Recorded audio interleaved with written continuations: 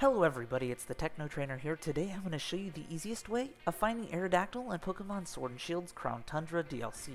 Start off by going to your Switch system settings. We're going to change the date and time to October 22nd, 2020. Once you've done that, go back to Sword and Shield and start off by flying over to the town of Freezington. This will take us to Peony's house, which we can go through the crops and past these two elderly ladies. You'll find a spot in the fence over here where you can squeeze in between, and this will lead you to a long little tunnel area and eventually a wide open space. It's kind of hard to designate exactly where Aerodactyl is, so what I like to do is see the ruins in the background. He's kind of near the entrance here. He's going to be flying around, so to make him come down, you want to whistle by pushing in your left analog stick or ring your bell on your bike. And that will make him swoop down on you. His hitbox is a little bit weird, but that is how you find Aerodactyl in Pokemon Sword and Shield's Crown Tundra DLC. I hope you enjoyed the video, and as always, Techno's out.